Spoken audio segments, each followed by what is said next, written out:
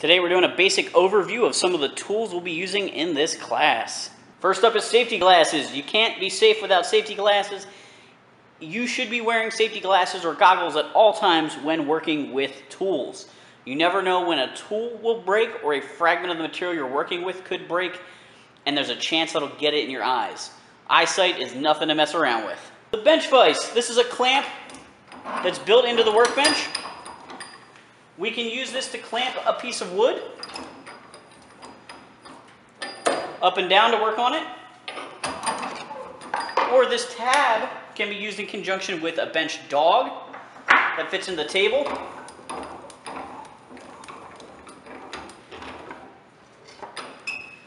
To clamp a piece of wood this direction. Next up, we've got a bench hook.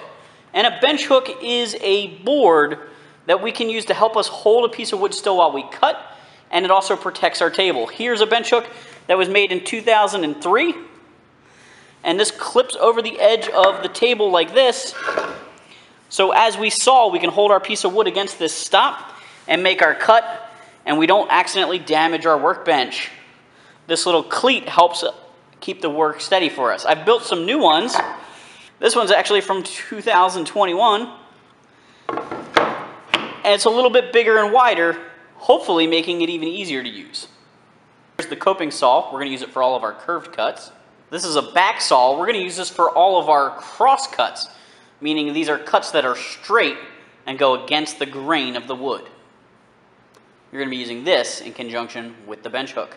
We've got the tape measure for measuring and marking lengths, and the square, which is a special ruler with a 90-degree corner on it, is great for drawing straight lines perpendicular to the edge of a board.